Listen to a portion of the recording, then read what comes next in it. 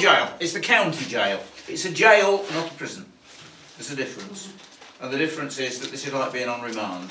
It was built in 1756 and was the second of 3 county jails. So any crime committed in Derbyshire, if you were caught, you ended up being brought here. But you were only here until the trial. So if you missed the summer assizes, you had to wait here until the autumn assizes, and you'd be kept here like being on remand, and then punishment was meted out on you, which wasn't imprisonment, apart from if you were a debtor. If you owed money, then you would be kept here until you paid off your debts. It's like a whole sandwich. Which was a bit difficult, if you've got no money. Yeah. So you could be here a long time. You could be here a long time, or family or somebody would eventually pay your debts, or you commit suicide in here. Loads of suicides have taken place in here, obviously. So the punishments meted out to you were being whipped at the cart's tail till your back be bloody. So they tied you to the back of a horse and cart and whipped you through the streets of Derby, stripped naked, stripped to the waist, male or female, and when you got back here, salt rubbed into the wounds when you were taken back into your cell. Depending on the severity of the crime that you'd committed, you could well be taken out again next week and whipped again, obviously with the same wounds. That probably did kill you. Then the next one was branding with a red hot branding iron with a letter T on the side of your cheek. Yeah. Letter T, that's an early form of CRB check. You try walking into a jeweller's shop with a letter T on your face. Yeah. That's the answer. Then of course there was transportation. But the fascinating thing about transportation is that everyone thinks that it was all Australia. It wasn't, it was America. Oh. All of our convicts were sent either to the Spice Islands, the Caribbean, parts of Africa and America. And then we lost America in 1776. We couldn't send anybody to America anymore. And so we got nowhere to, we hadn't got prisons that were big enough to accommodate all these people that had committed crimes. So what we did was we put them on prison hulks on the River Thames, which was an old rotting ship that they converted into like cages inside it, and they locked you up in there. And then, whoopee, we got Australia. 1787, the first fleet went from Portsmouth or Southampton, I can't remember which, to Australia, and then all our convicts did go to Australia. But originally it was the United States. Got a load of convicts there, just the same. So that's whipping at the cart's tail, branding, transportation, or hanging. When industrialisation took over big time and everyone moved countryside into the towns to work in factories and mills and what have you, the crime rate went through the roof, literally through the roof, because people were living in very squalid conditions, very poor wages, and the government needed to do something to try and control the crime rate in this country. And so they thought the best way of doing that was to kill as many criminals as possible. And from 1723 in this country, there were 222 hanging offences. Wow. Wow. Think of a crime, trust me, it was a hanging offence from 1723. It was called the Bloody Code. Yeah, Stealing a sheep, stealing a cow, shop breaking, house breaking, burglary, rape, attempted rape, murder, attempted murder. Setting fire to haystacks. 4 men hanged in front of this building in 1817 for setting fire to a haystack. Wow. In the same year, 3 men hanged and beheaded in front of Derby Gaol. The last beheading with an axe in Great Britain, in front of this building. The last rebellion in England, and the last sentence of hanging, drawing and quartering in provincial England, here in front of Derby Gaol. It's got a pedigree second on this place, I tell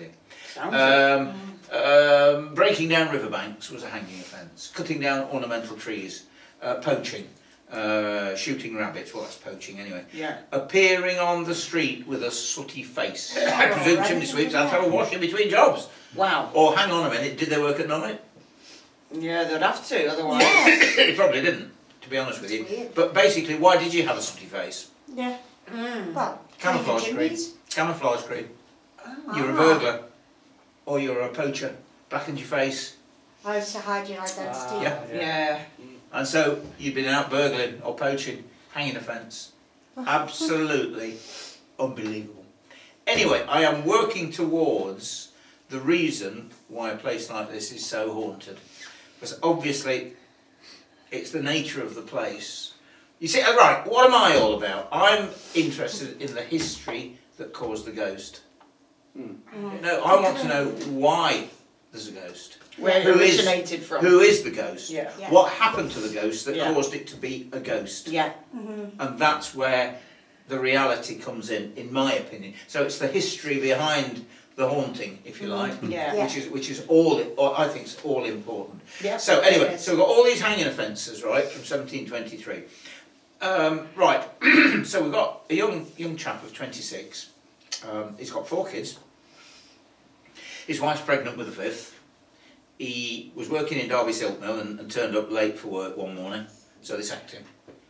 His wife's pregnant with the 5th kid, so she can't go out to work, and the kids are starving. Sounds a bit similar, doesn't it? Yeah. They stopped eating completely 2 weeks earlier, and any scraps they could get, beg, borrow, steal, whatever, for the kids. So he goes off up the road to a place called Kedleston Hall, and he snares 3 rabbits. And he's walking back through the woods with these 3 rabbits, and he's caught by the gamekeeper. He's brought here to Derby Gaol. The rabbits are confiscated and used for evidence in the court. So the kids don't even get them, right? And he's sentenced to hang. He's brought back here to Derby Gaol to await execution in the condemned cell, knowing that not only he's going to die, but his family's probably going to die. They were dying anyway. Yeah. Before he risked his life to get food for his kids, they were starving. So without Dad, the breadwinner, Mum can't go out. She's pregnant with the 5th kid. Yeah. They're probably all going to... He knows that. Sitting in the condemned cell waiting to die. Then we've got another lad, Wheeldon. Joseph Wheeldon hacked his niece and nephew to death with a gorse hook. A gorse hook is similar to a scythe, but it's straight. It's for hedging. And the little boy of 8 put up quite a fight, and he hacked him to pieces on the kitchen floor. And his little niece, the 4-year-old little girl, he beheaded her. And he was brought here to Derby Gaol and put on trial for murder and sentenced to death. Now guys, I don't care whether you're into executions or not, or whether you believe we should do it or not, but those 2, you can imagine, they were both hanged. Yeah. As were hundreds and hundreds and hundreds of what I would refer to as almost innocent people that were hanged for the most trivial crimes in this country. It's innocent people that makes it more I sad. mean innocent people, So, it was rather unfair, to say the least. So they decided that they needed to create a punishment for murder that was worse than a punishment for murdering 3 rabbits, or for breaking down a riverbank, or setting fire to haystacks. And of course this was where the church came in. So the church came up with this brilliant idea of, for a murderer, creating a terror beyond death. In 1752 they passed the Murder Act. The government passed the Murder Act with the help of the church as well. And the first part of the Murder Act was that no murderer after 1752 was allowed to be buried. Right. No burial, right. So, no 6 foot of English earth, no gravestone with your name on it, no family around the grave, no Christian burial service to lay you To rest. to rest, which is one of the phrases I use so much in my ghosty stuff. If you're not laid to rest, where are you? Exactly. Yeah. You are abroad, Unsettled. wandering the earth as a tormented soul, a ghost, basically. Definitely. So it's created, but of course, what are we going to do with the body? Burn them? Burn it. No. Now, what I really would like to do now is to take you into the murder room and explain the second part of the Murder Act. Oh, so hang on, I think I know. They'd have been took to medical science, wouldn't they? Penny Dreadfuls. They weren't this big. The night before your execution, they came into the damn cell and interviewed you. Right. And wrote down your life story. This is like a Westlife programme. This is what they wanted. These were sold for a penny a sheet at your execution, so that people could read about you, because you were the star performer. Incredible. So, part 2 of the Murder Act, right, 1752. No murderer was allowed to be buried, so what we're going to do with the body? The death sentence for a murderer after 1752 was that you be taken back from this courtroom to the jail from whence you came, and from there to a place of lawful execution. There you will be hanged by the neck until you are dead. Now remember this bit, until you are dead. Yeah. There's a really valid point in this bit.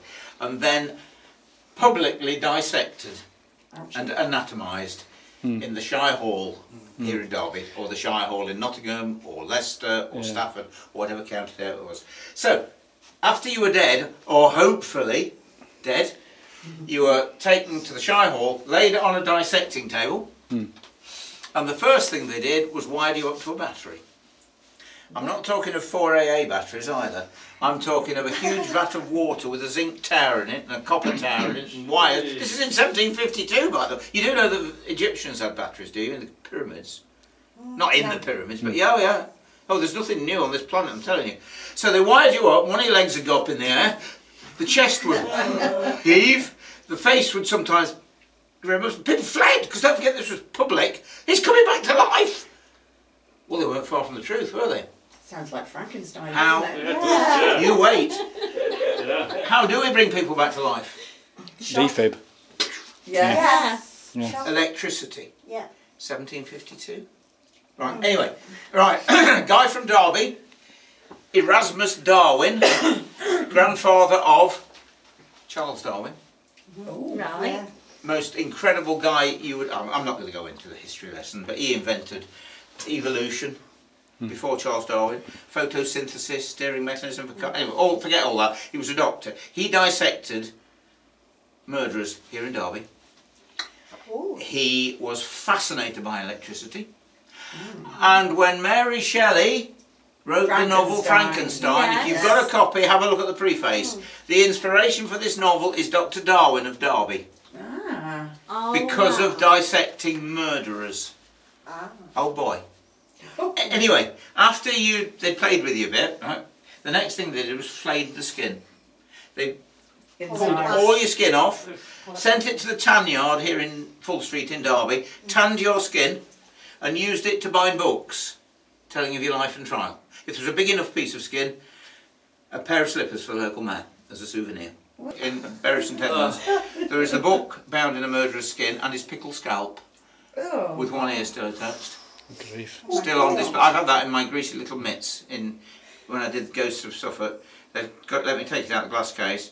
There's books up and down the country bound in human skin of murderers. God.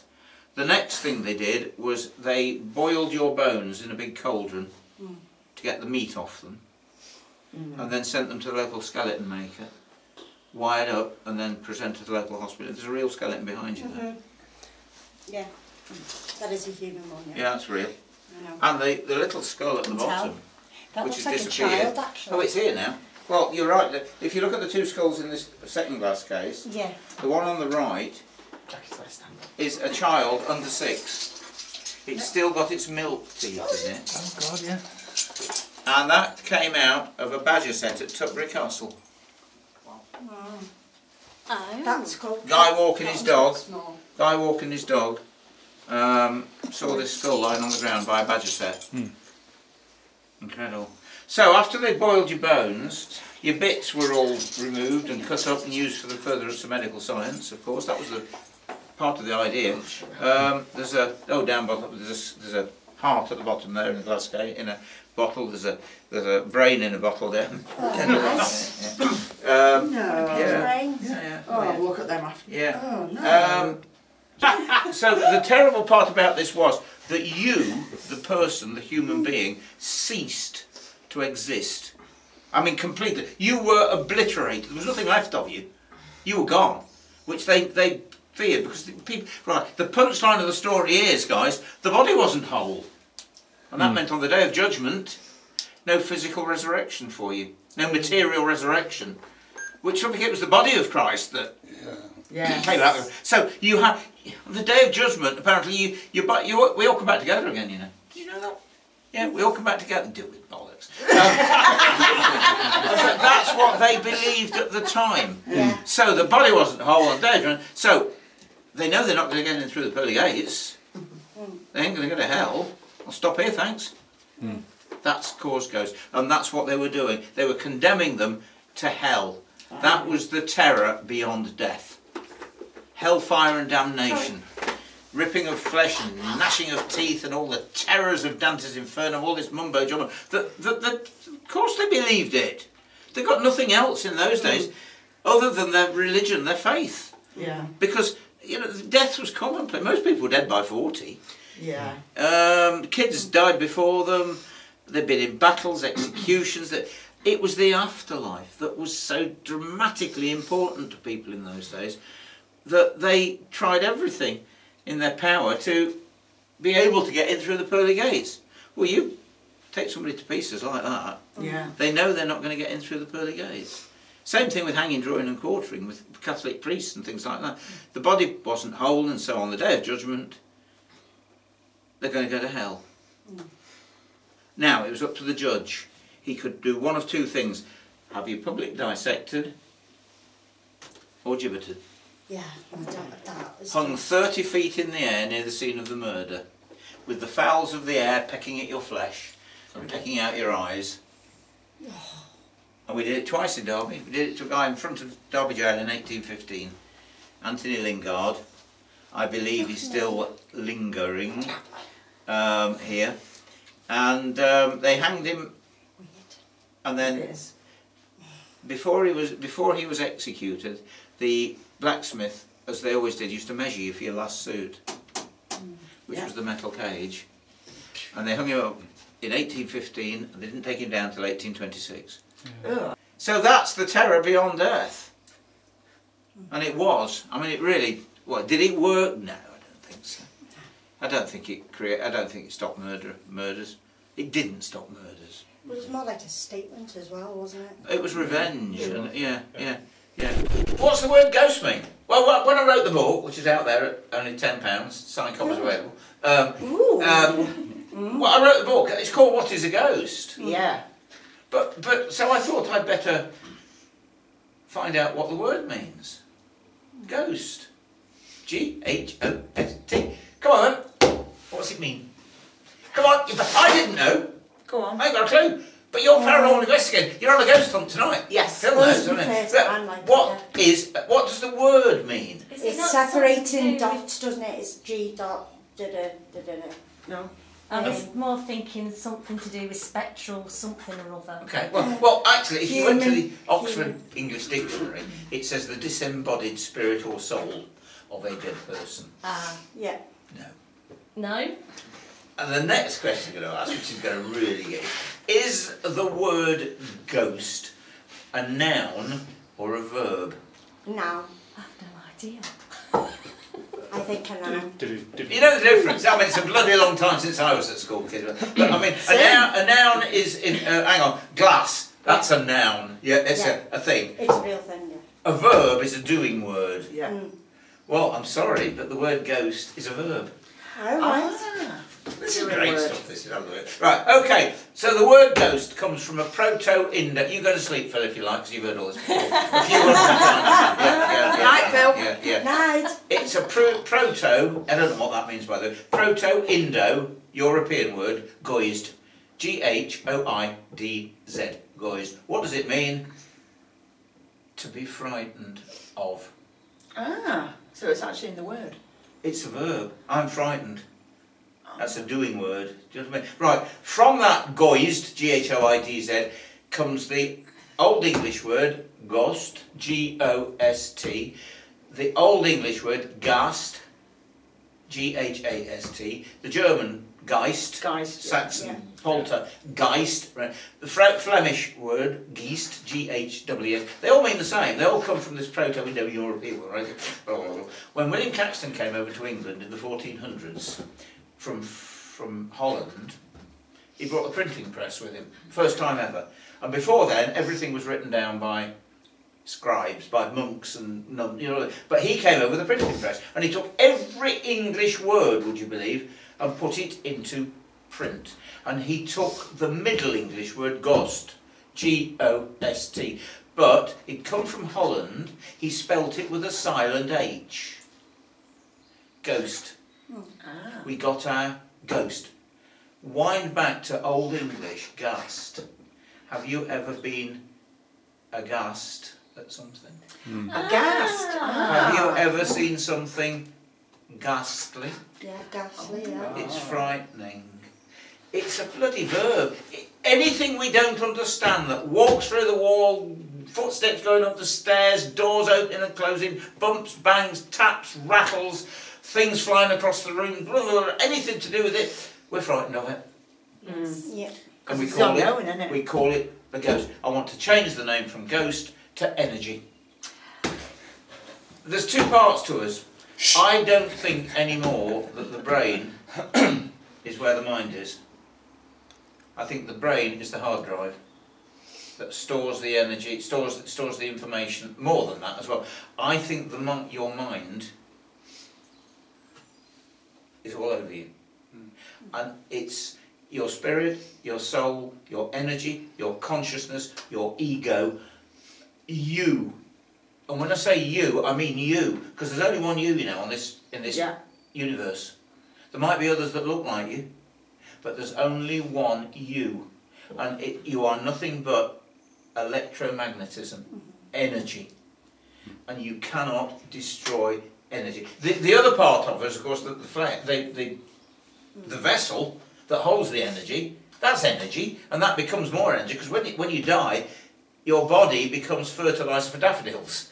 It's still energy, but there's a within energy that cannot be destroyed. So it's nothing. That's the whole thing. It's an energy thing, right? That's what we are. So the word goes, but right, I'll zip through it very quickly if you want me to, or if not, just stop me. I believe there's two parts to the ghost business.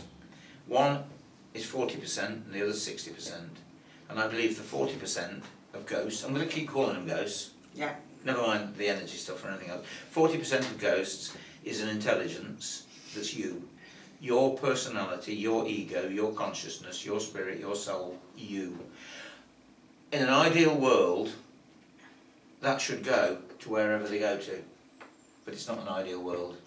We don't always make it. In an ideal world, all babies should be born head first.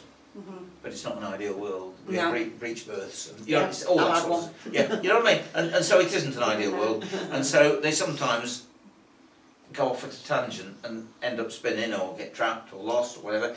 But the other reasons are, and this is an intelligence, by the way, that knows you're there, that can come back to you and be around you if you need them, especially grandparents, things like that.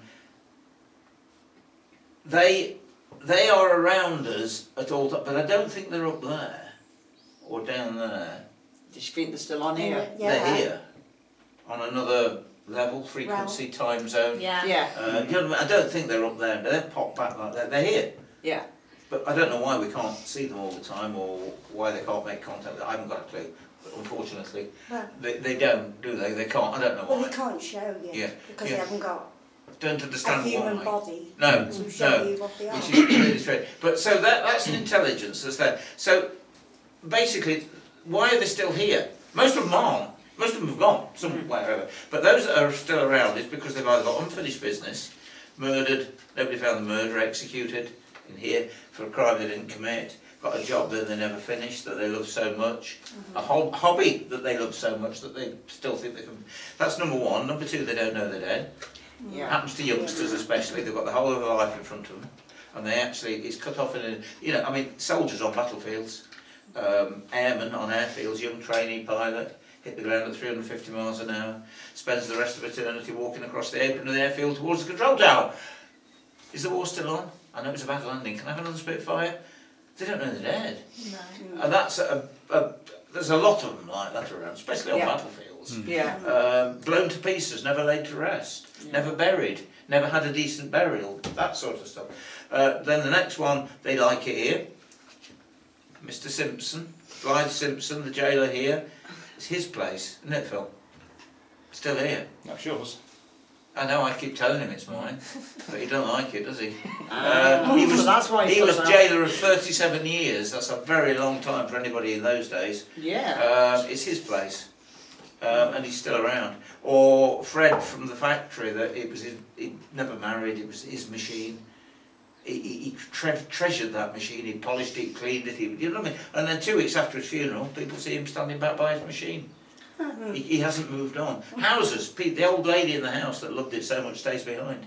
And it's only when someone starts doing work on the house. They don't like it. They don't like it. What are you doing? Why are you knocking that wall down? What are you stripping my wallpaper off for? Yeah. I mean, I could bore you for hours with accounts from people that have got the previous occupant in the house still. That so happens all the time. Because 2,000 years ago, something came on the scene that's caused an awful lot of ghosts. TV? Christianity. Oh, Christian. Oh. That's what's done it. The Emperor Constantine, the Roman Emperor, was a pagan, worshipped Mithras, which had a fertility celebration every year called Ishtar, around April time. Oh, Ishtar. yes. And do you know what the symbols were? Bunny rabbits and eggs. Yes. Yes, Easter. That's 4,000 years before Christianity came on the scene. And he worshipped Mithras. His mum was a Christian, St Helen, keeper of the cross. And he realised mum's religion was good and going somewhere, so he hijacked it, nicked it, called it the Roman Church, and invented all the terrors that have kept us under control for the best part of 2,000 years. 10 Commandments, 7 deadly sins, 4 mortal sins, Judgment Day, purgatory, hellfire, damnation, Beelzebub, Baal, the devil, demons, the Antichrist, witches. The medieval man believed all this stuff. Of course they did. And so it's kept us under control. So you've broken a commandment. Oh, sugar, yeah. You've committed a mortal sin. Where are you going to go? Down below. Straight down below. Do not pass go. Go straight to hell and burn in hellfire for eternity at 10,000 degrees centigrade. They knew this, they were terrified, and so I know I'm not going to get in through the pearly gates. I ain't going down there. I'll stop here, thank you. It's caused ghosts, basically, to stay behind. Now, that's what I believe is the main protagonist in this building. I believe that the vast majority of what's here, I don't know if you agree with me on this one, Phil, but the vast majority are the 40%. Yeah. The spirit and souls of dead people that haven't moved on. Right. But the other 40%, and I'll be brief on this one because I don't think this is quite so much, is I call the stone tape theory. Yeah. It's a recording held in the fabric of the building, and it's caused because silica. How many times you've heard this, Phil? I don't know. Silica makes up the whole of the Earth's crust, rock. Sandstone, limestone, granite, and clay are made of silica. Silica is made of oxygen, which is negative, and silicon, which is positive. And when the two come together, they create silicon dioxide, SiO2, silica. Right? Glass, porcelain, sand, cement, concrete, quartz, crystal, sandstone, limestone, granite, clay, bricks, they're all made of silica. Right, the redder the sandstone in the building, the redder the bricks, the redder the clay, the more iron oxide there is in it, which is rust, which is magnetic. I'm there. Right. I'm there.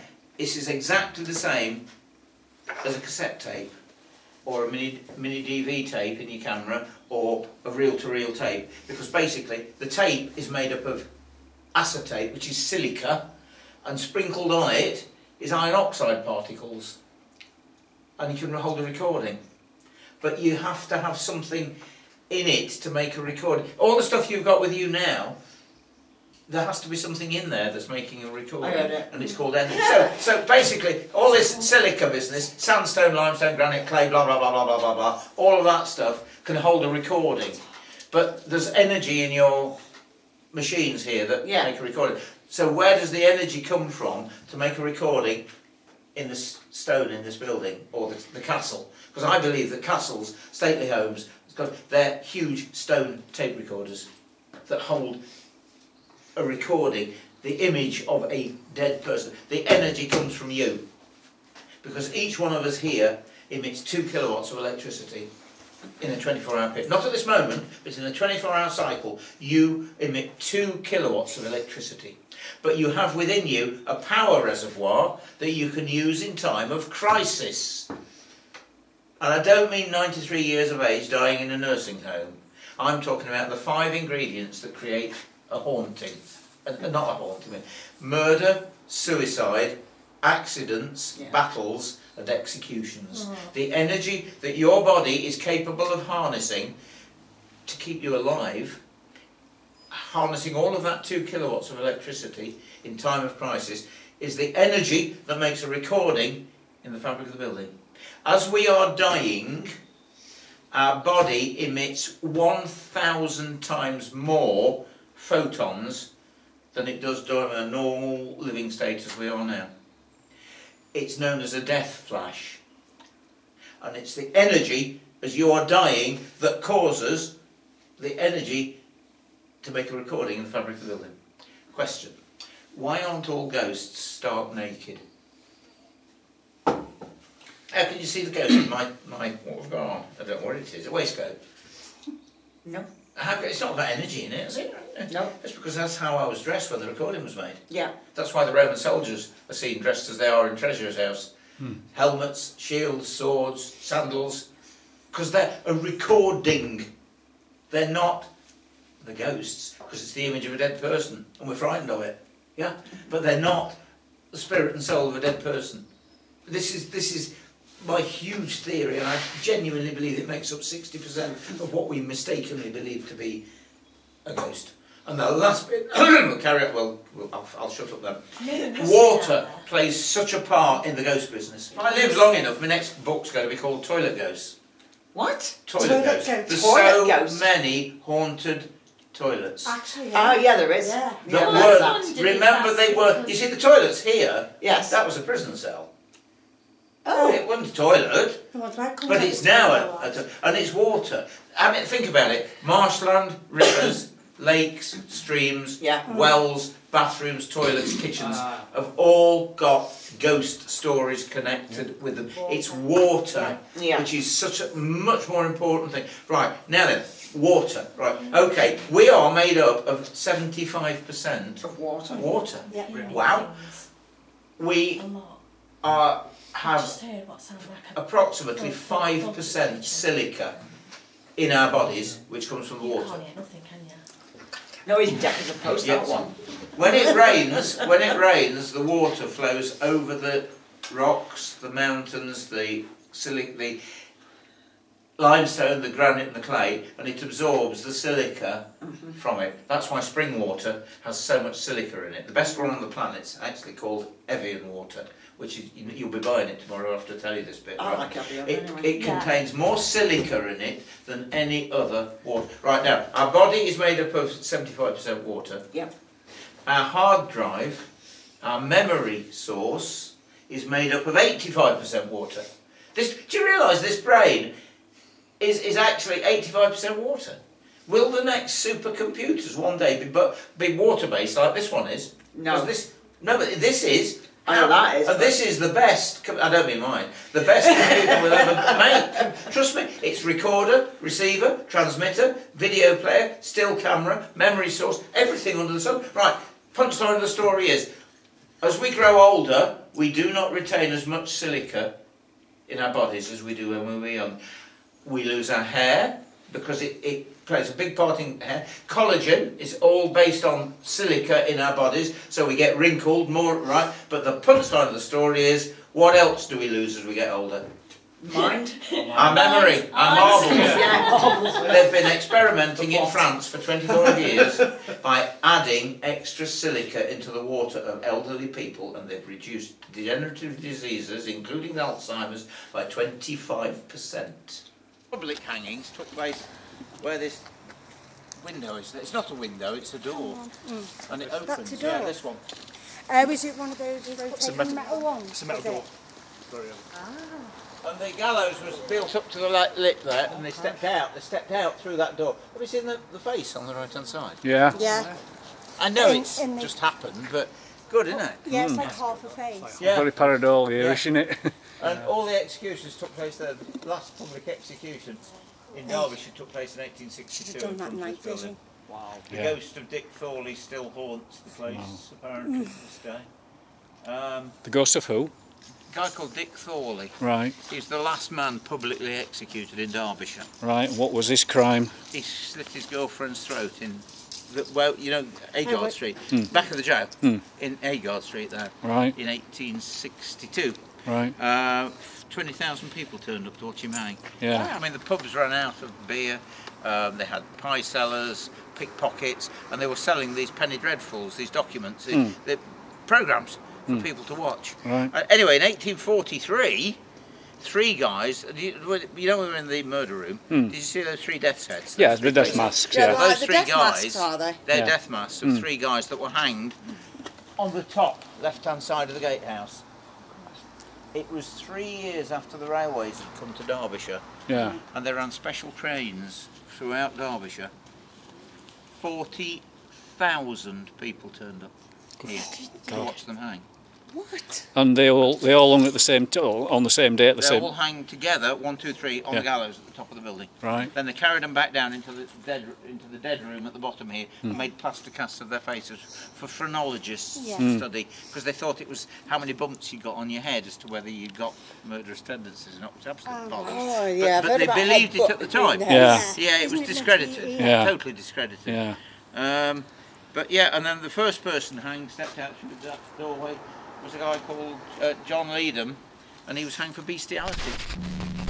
They referred to them as having a thick bull neck and an incredible sense of self-preservation. And if they hang them in the winter, when hypothermia sets in, they believe that even after half an hour they could still be alive. What? And some were.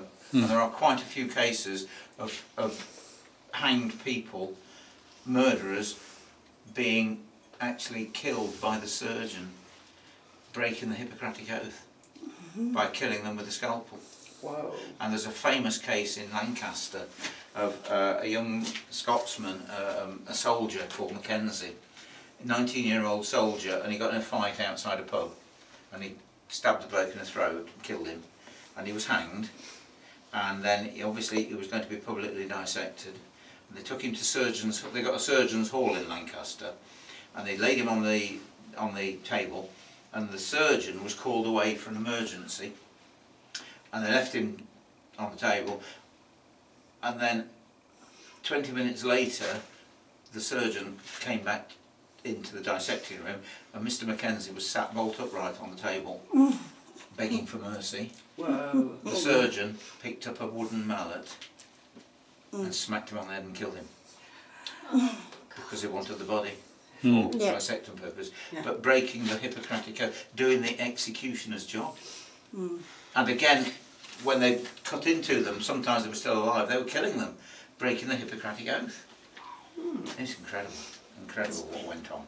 Bonkers. So down here, guys, as the procession comes to the condemned cell, with the padre, the vicar or whatever, reading your burial service while you're still alive.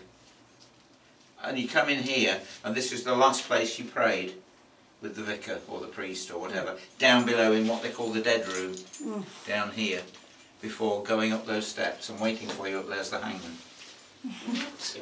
Yeah. And then after you were dead, they brought you back down here and made the plaster cast of your face in this room here. It was known as the dead room, and for many years this was a Greyhound Stadium, Derby Greyhound Stadium, and they used to see a dark shadowy figure in that corner door, I mean, it wasn't like this. It was decorated and whatever. And they used to, but they used to live with it. The girls who ever worked in here in an office or whatever, apparently they lived with it, and it would appear. They said it didn't have features, and it was just this dark, shadowy figure, and it wouldn't sort of be there and gone. They said it would be there for a few moments. And in the end, I mean, first of all, they'd sort of get up and run, but after a time, it used to happen so often, they just got used to it, carried on. Because again, no, didn't do anything to them. Yeah. And then you were taken up there into the drop room and prepared for the execution. Shall we? Hands are tied behind your back, and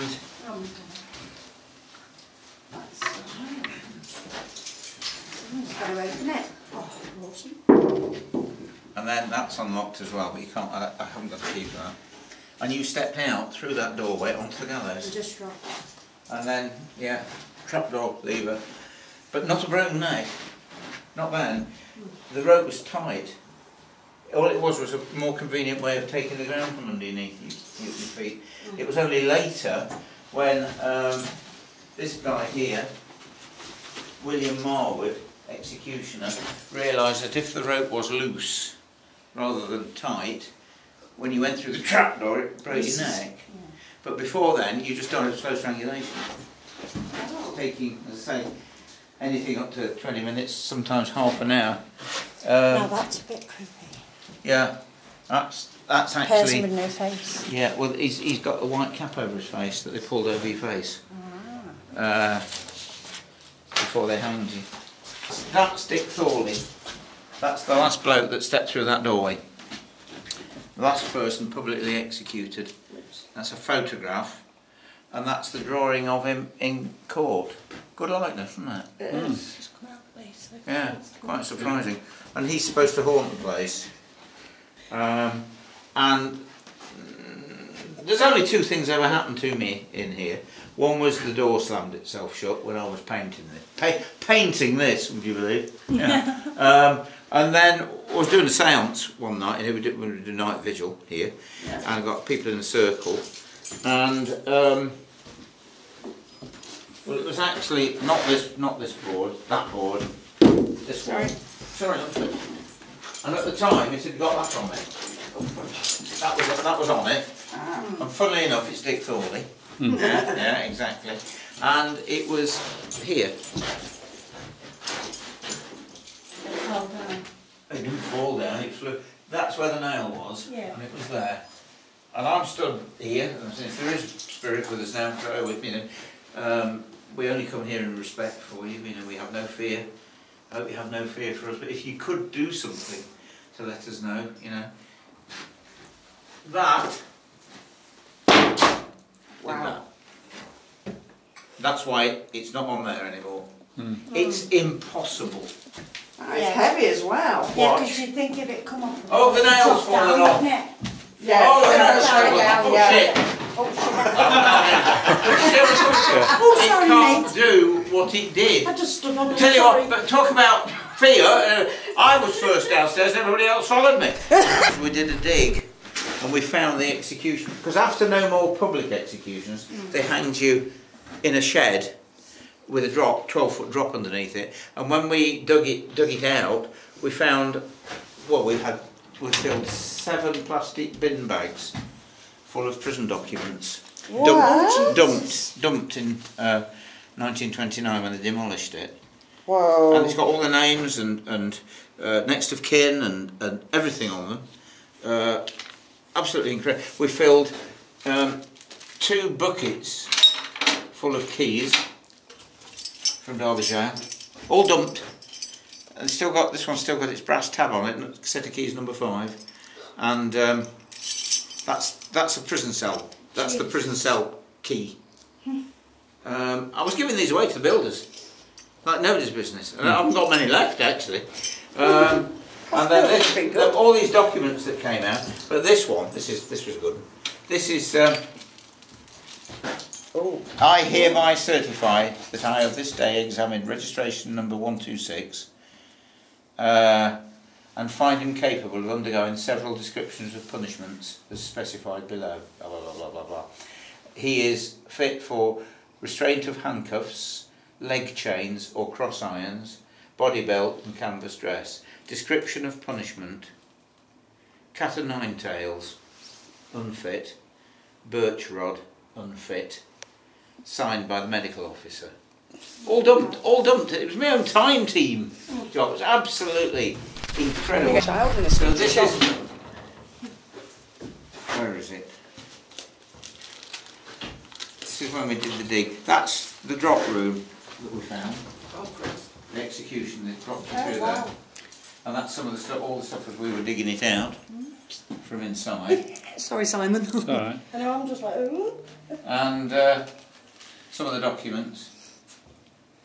And here, a letter.